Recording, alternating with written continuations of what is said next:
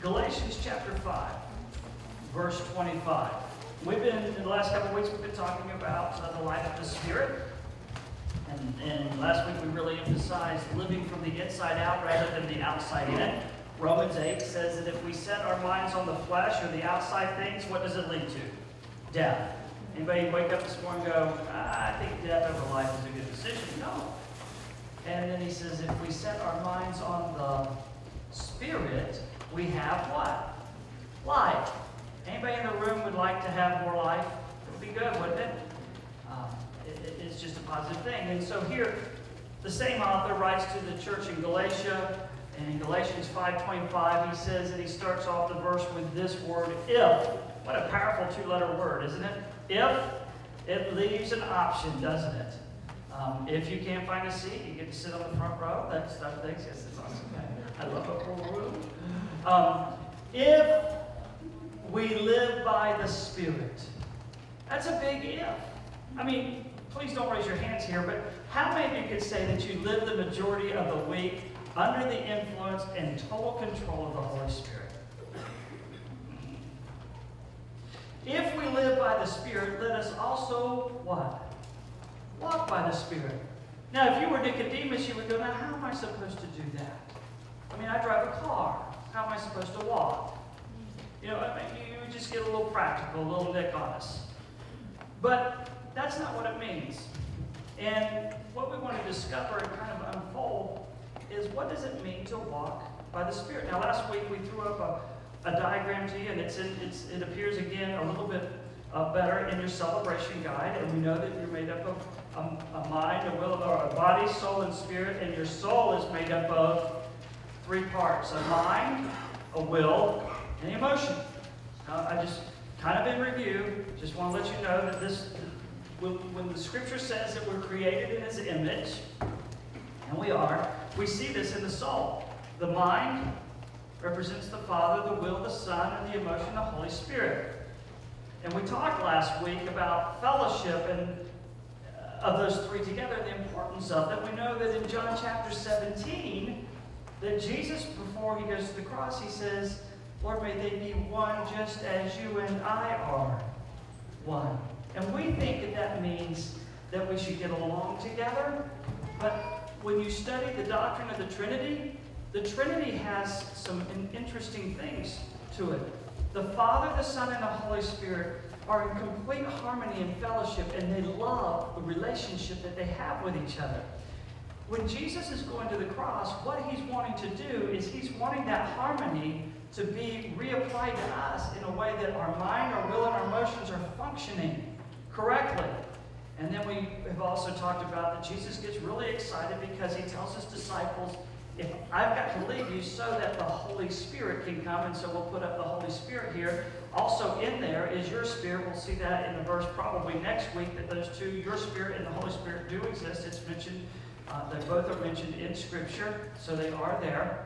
And what we discovered and talked about last week is that oftentimes there are circumstances that divide these three, the mind, the will, and the emotion, in us. Now, there are two primary ways that those are divided. And this is, I want you to slow down for a moment and get this. Number one, the first way that you get divided, we talked about it. If you didn't get this message last week, I can't go back and tell you the importance of not getting stuck in one of these three, the mind, the will, or the emotion. That was last week. But we do know that when things, number one, either happen to you or sin enters your life, it begins to divide the mind and the will and the emotion. And so the next, what happens is we see that the division gets a little stronger, and then a little stronger, and then a little stronger. And the next thing we know, we're operating completely opposite of the way that Christ intended us to. And when this happens, we feel lonely. We begin to feel depressed. Understand that out of the soul flows every feeling that you have. And so if this soul isn't functioning the way that God intended it to function, what's that going to do to your feelings, and how is that going to affect your outside circumstances? Living from the inside out means, okay, I need the helper to heal this so that my soul and my spirit affect my outward actions, not the other way around. Most people are living from the outside in. Most people, you ask them, what's a prevalent question we ask people? How's your day going? Right? You know, how many of you have asked somebody that this week? How's your day going? How many of you have had to answer it? How many of you have lied? Here we come up. Good morning, how you doing? Fine. What does that mean? Fine. Liar, liar, pants on fire. I love it. I asked somebody this morning, I could tell by the look in their eye, it's not going well. It's okay. That's awesome. But what happens is, when this is not healthy and it's not being empowered by the Holy Spirit, it affects this because of the way we feel and the way we see things. And so it's extremely huge. Now, God created us to be in an intimate relationship with us, and I want to talk for just a moment about something very practical. It's not completely the Spirit-filled life. It's going to sound more like relationship stuff, but Jesus made it clear in the gospel that if you love him, you're going to end up loving your neighbor as your... The two loves go hand in hand. There are three basic laws of attraction. Physical, soulish, or what we call relational, and spiritual. Those are the three laws of attraction. Now watch this. If you're involved in an intimate relationship with somebody and the attraction is on all three levels, then there's deep intimacy. If you're married to somebody and you're relating to them spiritually, relationally, with your mind, will, and emotion, I mean, you're soulmates, you've got soul ties, and everything is working in harmony, then, and you're attracted to each other, if that's the case, your marriage is a cinch, and it's bliss. You wake up every morning going, thank God I'm married. I can't believe it. I can't believe you gave such a gift. If you're only connecting on two of the three, then you hear words like this, sentences like this. Marriage is hard work, but it's worth it. Anytime somebody tells you that, anytime somebody goes, marriage is hard work, but it's worth it, you know what they're telling you? They're saying, I am clicking on 2 out of the 3 laws of attraction. If we're only connected with 1 out of the 3 laws, then we won't say this unless we're in some counseling session or something, or we'll say it to ourselves, marriage is hard work, and I'm pretty sure it's not worth it. And then if we're not connected on any 3, you're just playing house, and you're miserable. In our relationship with God, the same is true. Now, what happens and how we really do, when we live from the outside in, which is really bad advice, it starts like this. I don't know how you started your intimate relationship with your significant other, but in my case, I walked into the English room in high school. It was my junior year, and I'm surveying the room. I go, oh, how you doing? How you doing? Unfortunately, she wasn't on the same wavelength as me. It took years later for her to go, how you doing back? Not bitter. But oftentimes we meet and go, how you doing? Nothing so bad. And then we go out on a date, or we talk, or we Facebook, or we do something. I don't know what you guys do nowadays to connect, but you start engaging your mind, your will, and feelings begin to develop. And then all of a sudden, expectations come along. And unfortunately, in our culture, we do something crazy like this. I know, now that we've been out on a half a dozen dates and I really like you, you want to go to church with me? Which one should have happened first? And by the way, it's not about going to church. I'm always amazed at what I think I say versus what you hear. Last week, I did not say that church is only for saints. I said, stop coming to church and start coming to a king. Dozens of people, hundreds of people go to church on every Sunday morning, but they don't acknowledge the king. And what a change it makes when we come to worship a king rather than coming to get a check mark off on something that we've done so that God will be happy with us and hopefully we'll get to go to heaven and maybe He'll bless us this week because not only did we go to church, but we actually sang a song and we took notes. Extra credit stayed awake the whole time. And just to pile on, I threw some money in that bag. I threw more in there than the person next to me. Yeah, I know I'm doing good. No, that's not what it's all about. It's about coming to a king when you are my king. You are my king. But oftentimes, we enter relationships and it always stays on this outward part right here. And Paul said, and we looked at it last week, that if the mind that is set on the outside, on the flesh, it leads to separation. I know there's people in the room going, well, you don't know how good looking I am, and I'm going to pull this off. Shut up. I got bad news for you. Every day we're getting older, and the late 40s and 50s are coming. So what you going to do then? You had better find somebody who you are connected with here, and it affects the relationship in the soul, and that affects the perspective of that individual. It changes everything. You try to live from the outside in, and you're going to end up like the majority of marriages in our culture today, divorced. How many of you, would you raise your hand, how many of you would like to be connected on all three? Wouldn't that be awesome? Yeah, like you're just like, woo! Sure is. So often, marriages get in trouble because the guys don't tell the girls how beautiful they are. And they need to know that because there's division in the soul, and they're not feeling the connection of the soul because you're not walking by the Spirit. Now, I will say this. If you're walking by the Spirit, man, and your spirit's mixed with His, and your soul is being healed, and you help heal your wife's soul, you will tell her occasionally, you know, looking cute today. It's a good thing, by the way. Just a little hint out there. Don't know when her birthday is for you or your anniversary, but just a little hint. Well, what I want to just reiterate here is that these two things that happen to us, either things that are done to us or sin that enters our life, it interrupts the fellowship of our souls.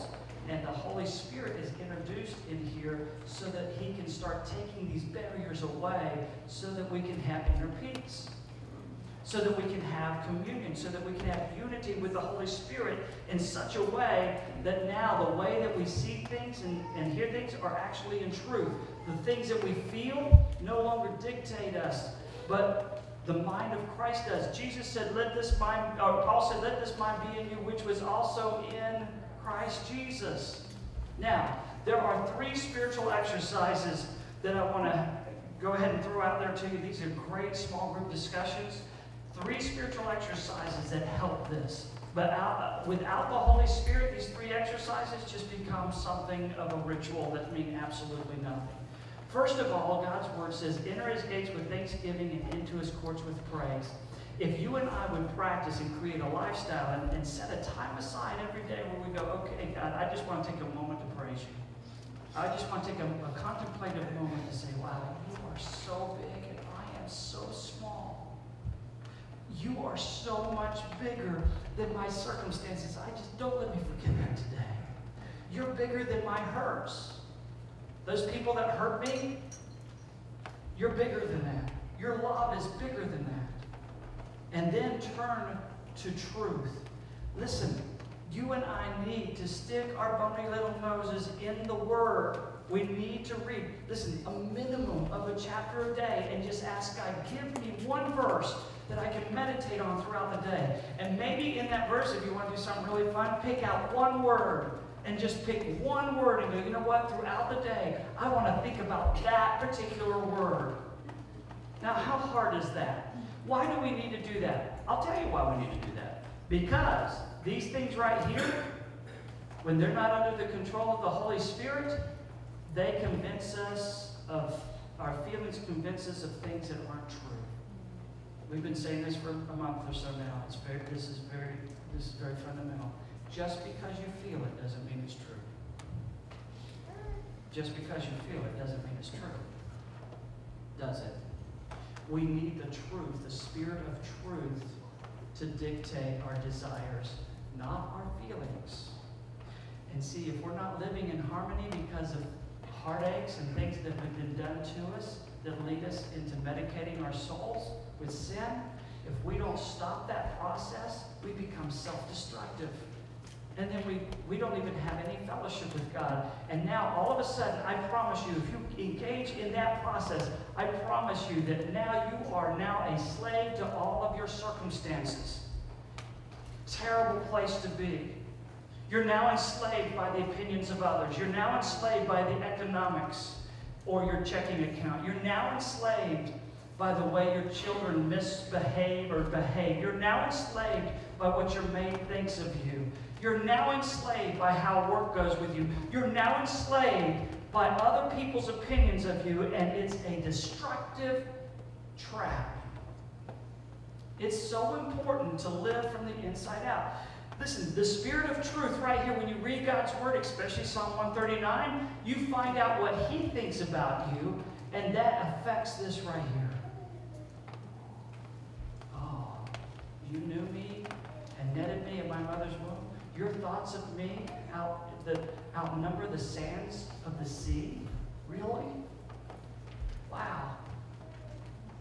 You see, after I've told God what I love about Him, He so desperately and passionately wants to tell me. But it's so important. Now watch. When you and I involve ourselves in daily praise and worship, personal Bible study, prayer and obedience, then the Holy Spirit gets stirred up within us. It starts taking these lines away. We start having fellowship, and the Holy Spirit starts empowering us to live in a way that our outside circumstances don't dictate our happiness or our moods. Our God who's inside, greater is He who's in thee than he who's in the world. You know what must be bizarre to all eternity is when they look down and see people who claim to be children of God with the money monograms on Tuesday, Wednesday, Thursday, Friday, Saturday. It must be bizarre to them. It must be completely bizarre to them. And so we understand that living from the inside out, having and walking with the Spirit, produces life. Now, here's just a quick question. Just rewind the tape this week. Which one influenced you more this week? Your outside circumstances or your fellowship with the Holy Spirit? Which one dictated your emotions this week? Did you focus on the Spirit of truth of what God thinks of you or what other people thought of you? Before we move on to the next process, I want to tell you something. We have a choice. When these lines start developing in our hearts at a young age because of something done to us, we have a choice, and we don't know of the choice. We can either medicate the hurt of our heart or we can have healing. How many of you have ever taken morphine? It's okay, legally. Haven't you? Can I tell you, not enough of you? That stuff is good. Morphine is awesome when you're in pain. It is really good stuff. But it heals absolutely nothing. We call it medicine, but it doesn't heal anything. What does it do? It medicates our hurts, right? Now get this comparison. We medicate the hurts of our heart with sin. Sin is the morphine of the soul. You go, well, what's sin? Sin is anything in my life that is outside of the nature of God, nature and character of God. How many of you have sinned this week? Some of us will put up both hands. And so what happens, what gives, you ever come to the place where Paul did? Paul gets very frustrated at one point. Here's a guy who wrote 2/3 of the New Testament, and he goes, oh, He might have even cussed. I'm not sure. Dave, I don't really mean that. He probably didn't. But he says, yes, I don't know the Greek for that. But he says, the things that I wish I wouldn't do, I do. And the things that I wish I would do, I don't do them. And he's so frustrated. And then he goes, what wretched man I am. Hey, here's a guy who wrote 2/3 of the New Testament, who planted churches all over Minor Asia, who is just a fundamental authority in our faith relationship with church and God today, and just incredible in our doctrine, giving us so doctrine. And he's going like, oh, sometimes I opt for morphine instead of the mercy and love of God that heals the hurts of my heart. You get that? You see, you and I will naturally choose sin because morphine is good when you're in pain, instead of saying, I need the mercy of God. And some of you go, well, I would opt for the mercy of God, I just don't know how to get it. Write these 3 things down, please. Number 1, it's not going to be strange, some of you have heard it. Ownership. Ownership of your pain. Go to God and take ownership. Survey by Josh McDowell in 1989 said that 80% of high school seniors surveyed leaving high school, 80% of them that had had a sexual encounter had their first one between the ages of 8 and 12. What do you think that does to the innocence of a soul? And if that was happening in 1989, what's happening now? You see, one of the reasons that we can take ownership of our hurts is, I promise you, that every single one of us have hurts of the heart, and every single one of us, our hurt didn't begin with what we did to ourselves, but it began with what somebody else did to us. And it doesn't have to be just sexual. It can be an over-disciplinary, a very strong parent, or neglectful one. It can be a coach. I had some winners of some coaches. Some of them were good, some of them weren't. It could be a teacher. It could be a group of classmates that label you a loser. And all of a sudden, or you're not as good of an athlete, you sit on the bench. My first year of varsity, thought I was awesome because I got moved up to varsity as a sophomore. I was curious of what position I was going to play. Apparently tailback. When I asked the coach to play, he said, get your tailback. Like, oh, jeez. I'd rather go play JV and play all the time than sit on the bench the whole season. Those things are things, they're not necessarily wrong, but they hurt our hearts, don't they? To certain degrees. And so what do? We have pain, so we know what to do. Go get some morphine, some salt, some sin, because it makes the soul feel good. The majority of things done to us that hurt our hearts are done to us, not by us. So the first thing we need to do is we need to take ownership of them. The second thing is we need to be transparent with God. God, these are my hurts. As a matter of fact, most of you go, I got hurts, but I don't know what they are. Man, I've gotten over them. No, you haven't, by the way. You've just taken so much morphine, you don't even know what's wrong. You're in a spiritual, soulish stupor. And so you turn to Psalm 139 and you read the last verses that say, search me, O God, and know my heart. See what evil thing has hurt my heart. You search me and look. You show me so that I can be transparent with you and receive your love and your mercy. And then the third thing, receiving his love and mercy. So you take ownership, you become transparent, and you receive his love and mercy. As you do that, it starts taking away the barriers, and now all of a sudden your soul begins to get healthier, and now you're more responsive to the Holy Spirit. Now, there are 4 steps to responding or to living and walking with the Spirit. Do I have time? Not really. So I'm going to introduce, it's the same thing happened in the last service. I'm going to introduce these 4 steps, read the passage from the first one, and then next week we're going to dive right in, which probably really does make a lot of sense. But in your celebration guide, you have a little diagram there. And there's actually four stations there. There's responding to the Holy Spirit, imitating Jesus or Christ, finding and following God's will, and living to love. Chances are you have decided that walking with the Holy Spirit and being in step with God means one of these 4 things, but chances are few of us have ever put all 4 of them together. And depending on how we're made up, whether we're strong-willed or strong intellectual, strong feeling, at some point, maybe you heard a sermon and go, that's right, I got to be more like Christ. And so you started reading the Bible, you thought walking with the Spirit and being a good Christian is imitating Jesus. So you get up on Monday morning, put yourself on some Galilean clothing, start wearing flip-flops and walking around going to work. Blessings. I'll pray for your healing.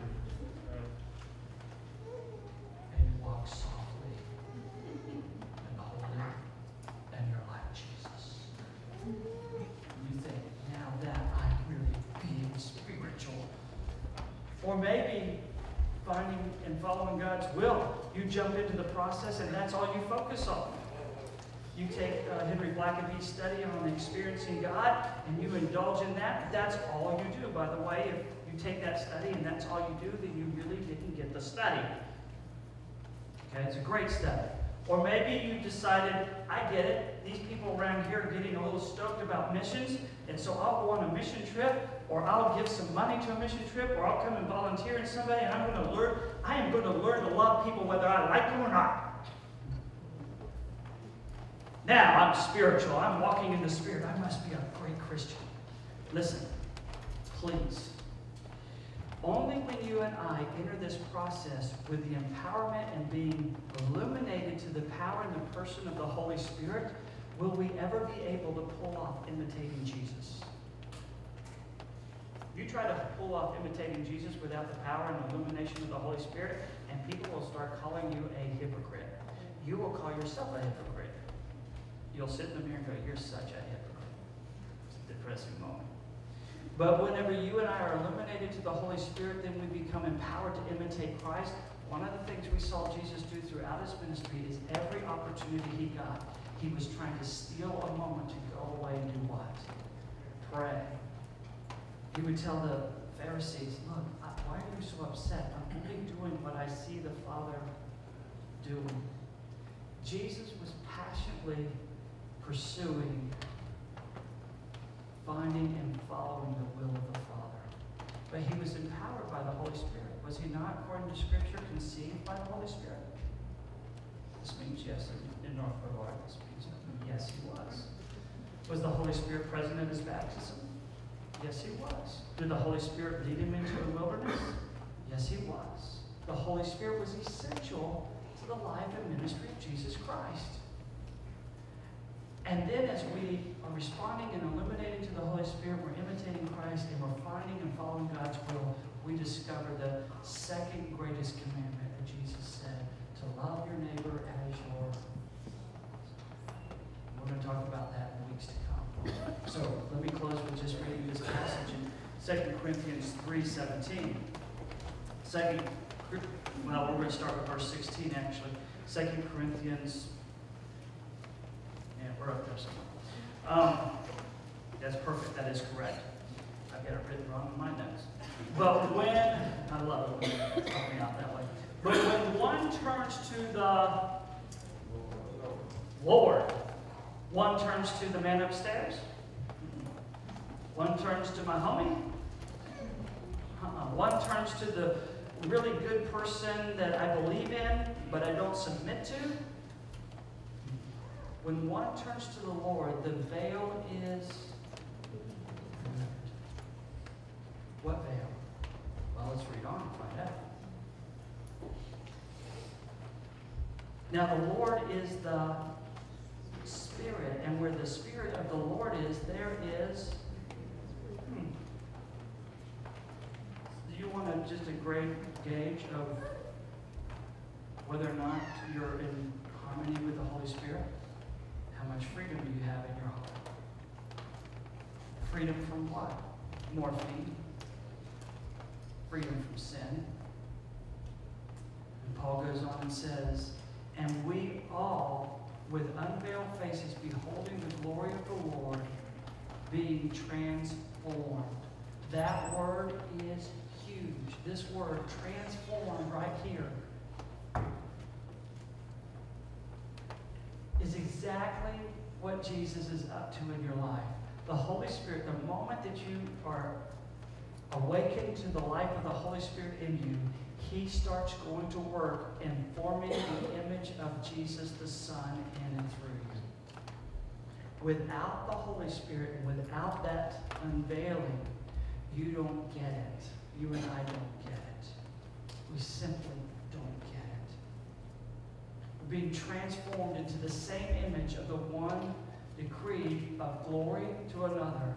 For this comes from the Lord, who is, the final word, Spirit. So this is what I want this morning. I want you to completely comprehend the best you can, and maybe in small groups, discuss again the whole makeup of the soul and the effect that sin has in living from the inside out. But what we need to move on and see is we need to be sensitive to the Holy Spirit. He is alive and well. And Jesus did what He did so that the Holy Spirit could come and empower us to live the way that He wanted. But we must submit to Him as Lord, because we don't get it until we turn to Him and say, you're the Lord of my life. You can have everything. You get it all. If you would, please stand here.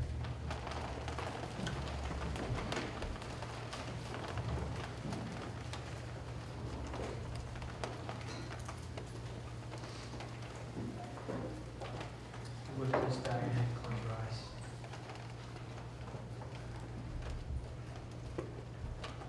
I want you just for a moment, just to say, you know, God,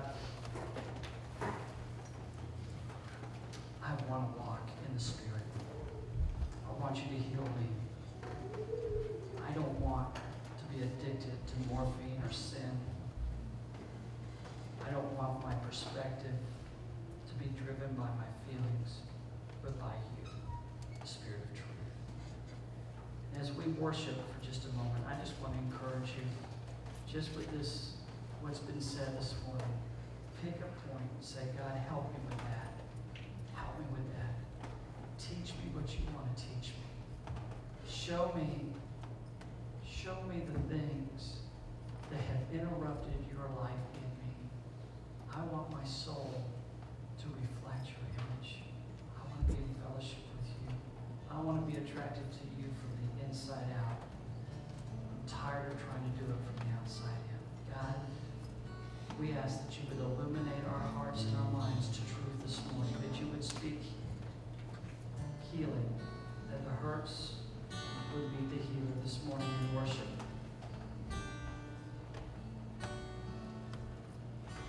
That you would unveil the presence of your Holy Spirit that's living inside of us. And the Holy Spirit would begin the work of forming the image of Jesus Christ in and through us. Lord, as we prepare our hearts for communion and we take this communion, may we sense your very Holy Spirit leading us to the table and saying, I want to do this in remembrance of what you've done for me. I don't want to come to this table unworthily. I don't want to come to this table with not acknowledging you as my Lord. You are my King. Lord, I ask that during this communion and worship time,